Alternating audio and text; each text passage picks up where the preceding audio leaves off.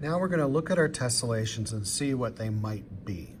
So it's important to make as many as you can. I tell my students, we try the 3 different techniques, and I tell them they need to make 10 of each, and then we'll take a look at them later. So this is the time when we take a look and we see what could it become.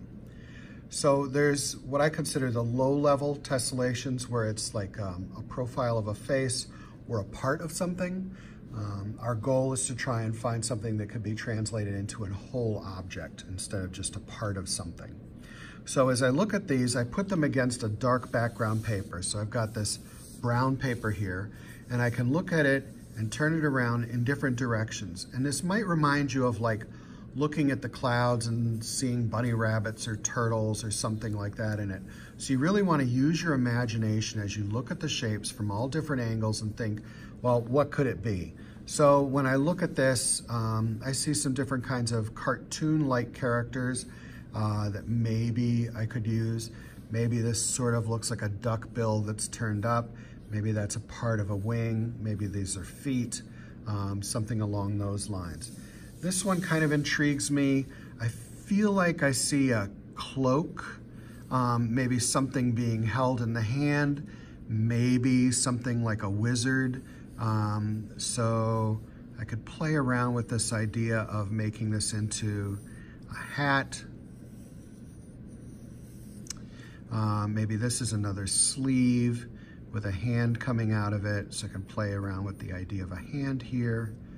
I see this as some sort of a staff, maybe, and I want to play with the idea of the hand coming around, so I'm going to extend this around and make it look like he's gripping that. And we'll get the other fingers gripping around it.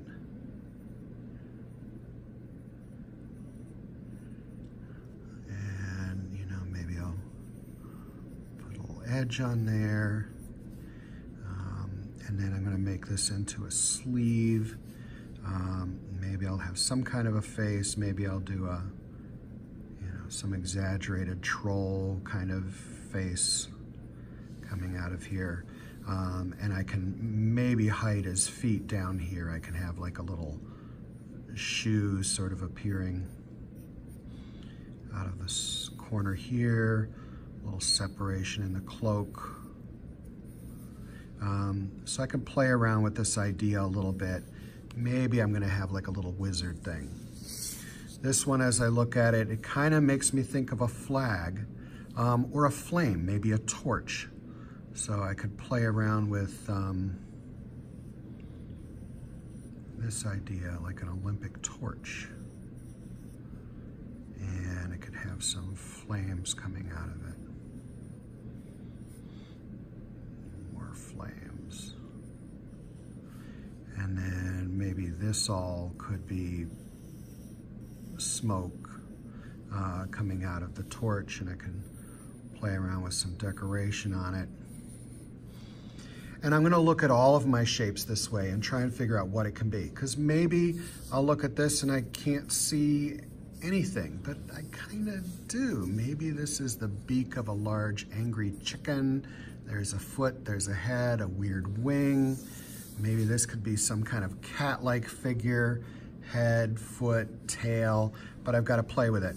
But I do like these two. And then once you have the one that you'd like, or the two that you'd like, then you need to test it before you go on to making the actual tessellation. Because nothing's worse than starting out something and then finding out it won't work. So you don't want to waste your time. So what you're going to do is get a little piece of copy paper, and you'll take the one that you think you want to use. So let me go for the little wizard guy. So he's tall, so I'm going to put my paper tall. And then I'm going to go ahead and hold him down and trace the edges. And again, this is just to test, will it tessellate? Did you make a mistake? Is it going to really work? Because if you get all involved in it and you find out it's not going to work, you're just kind of wasting your time. Okay, go around and trace. Now I'm going to take this and move it around and see where is it going to connect. So I've got in my main figure, my number 1. And I want to make sure that I can repeat that guy all the way around, and then I know it's going to work. So I don't even have to trace them all the way around, but I'm going to, just so you understand what's going on. So I'm letting that go off the page. I'm really interested in the edges to make sure I can see if the figure will fit together like a puzzle piece. Okay, so that's 2. Let's see, where could he fit in there? Oop, there it is. Okay, so I line that up. Now, this line is already there, so I don't need to draw it. So I'm not gonna waste my time. Just gonna connect it down here and continue that line. I'm gonna continue this line until it goes off of my copy paper. Now I've got that one, so that's number 3. This one locks in like a puzzle piece. So again, trace it.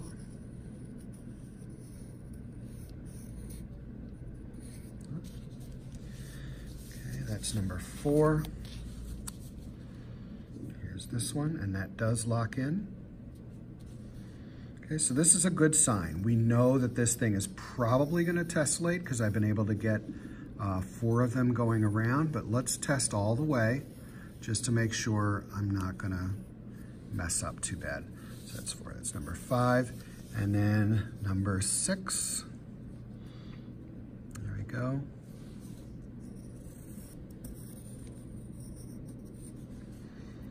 And down here, just let it go off the page. Okay, so that's number 6, and number 7 is that last little bit, and yep, that'll work. So that's number 7. So we know this is good to go, right? So always test your tessellations to make sure they're really gonna work. Otherwise, you're gonna be wasting your time.